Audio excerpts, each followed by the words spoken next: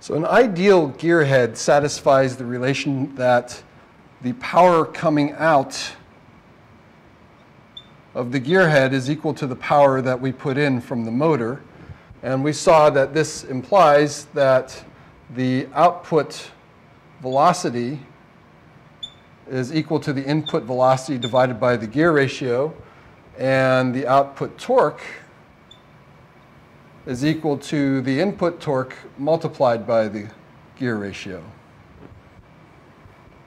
But in practice, we don't have a pure power preservation. When the teeth of the gears are meshing, there's some friction and impact between the teeth. And so we lose some power there. So in fact, a practical model of a motor could look like the output power is equal to some efficiency factor times the input power, where eta here is less than 1. If eta is equal to 1, then we have the ideal case, but typically it's less than 1. Now, the teeth themselves satisfy or enforce the relationship, the kinematic relationship that the output has to satisfy, or has to be the input velocity divided by a g.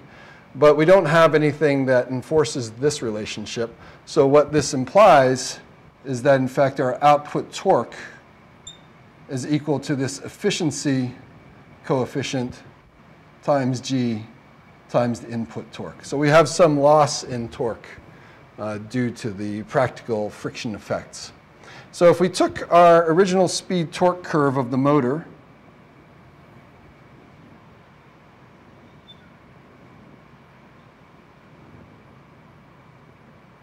so here's the no-load speed and the stall torque, and we had an ideal gearhead, then we would get an output relation or a speed torque curve at the output of the gearhead that looks like this.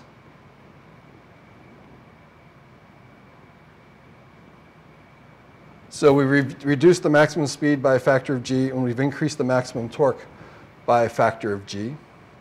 But due to this efficiency factor, the actual output would look something like this,